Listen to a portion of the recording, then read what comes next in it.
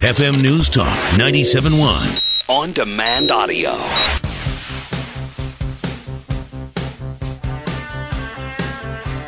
You're listening to Allman in the Morning.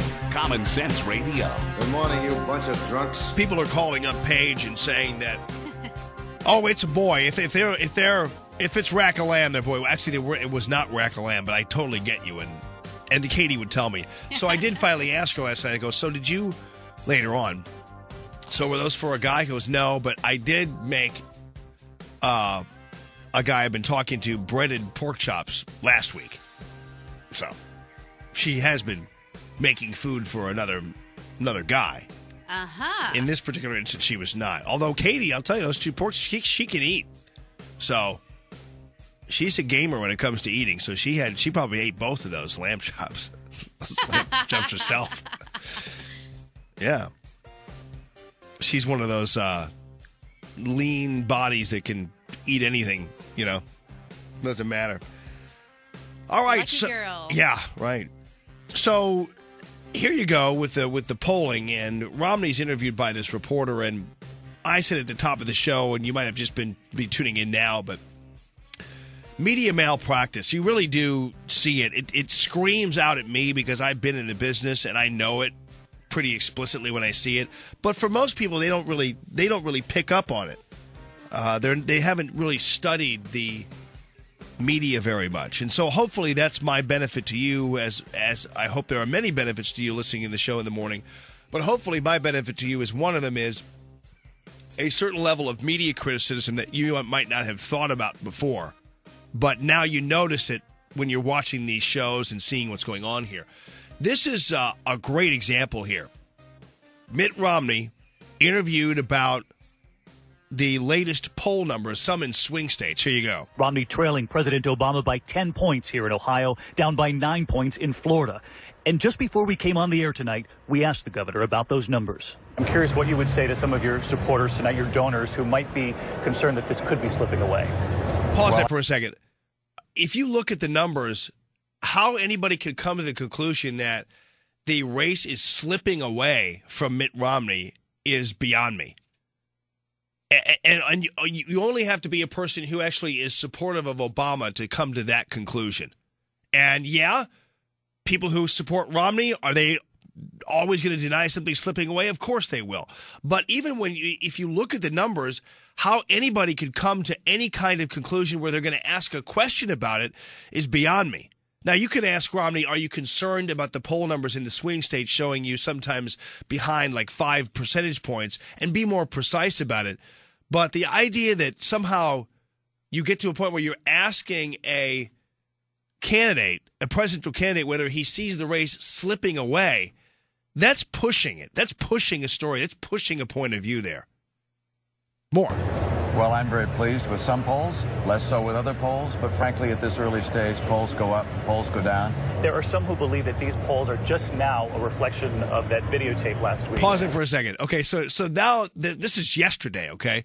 So now, of course, they have the excuse to bring the tape up again that pretty much everybody has forgotten about, except, of course, the people trying to make sure Romney doesn't win.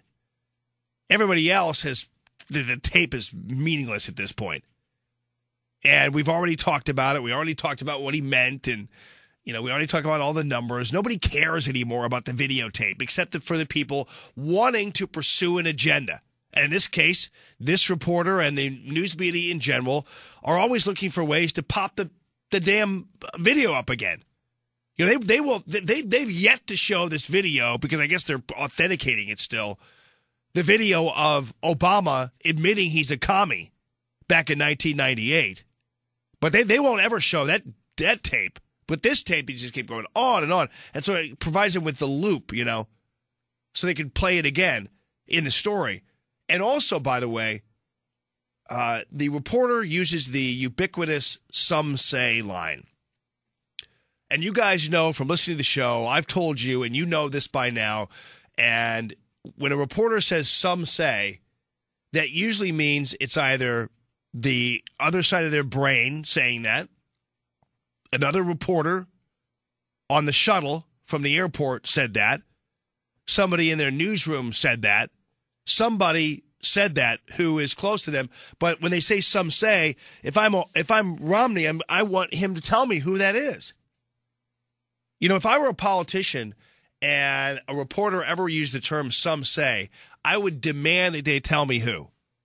Give me a name. Give me the name of one person. So in this case, if I'm Romney, I wish Romney, and again, you know, these guys are kind of between a rock and a hard place on this. They can't really be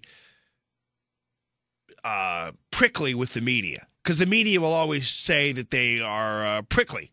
They'll always say that they're crabby, or they're scolding, or they're this or that. They'll always add some pejorative statement to, you know, a reasonable question by a politician when a politician pushes back. That'll always be viewed negatively by reporters because they don't like to be talked back to. Reporters don't like to be talked back to.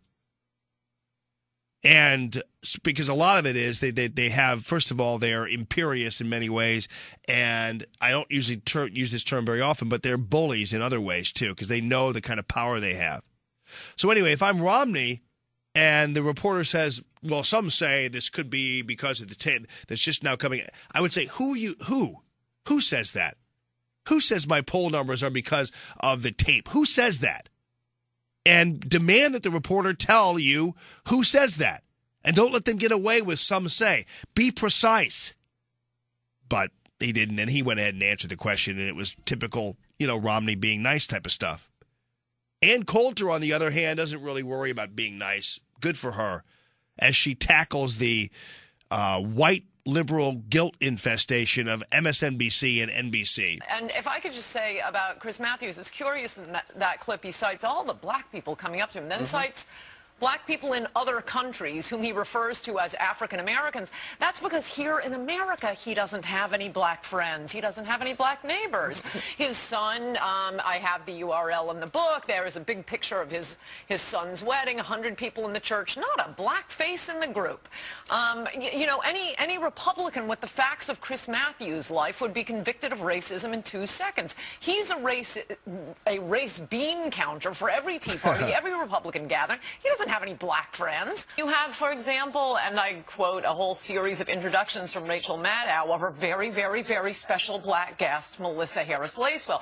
I mean, this is not a person that is comfortable around black people. Every introduction of a black guest is, you are wicked smart. You are so smart. You're the smartest. And then, you know, poor nerd white guest Chris Hayes, it's, and now from the nation, Chris Hayes, good to see you. I love it. And she's so right on about how, well, we'll talk more about this because you can see it, and the people who are more sensitive about blacks and those kind of things usually are the ones who are feeling guilty about their lack of association with blacks. We'll have more on that straight ahead.